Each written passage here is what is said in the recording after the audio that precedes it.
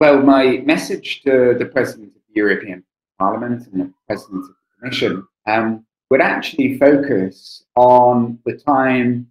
once they've left office, and we already have to be setting the ground for the 2024 elections. Now, obviously, this will be a new Commission President that comes in, but it's very important that we set press freedom as a long-term priority for the EU institutions, and that we do everything that we can to already set the groundwork for the next term after the 2024 elections, because we've seen great reforms that have been started by the Commission.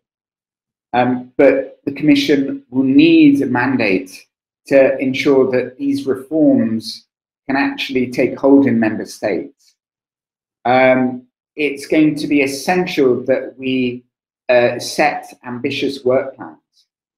that we really think about targeted measures to protect journalists, that we consider discussions around strengthening the competency of the Commission to intervene in press freedom contexts in member states,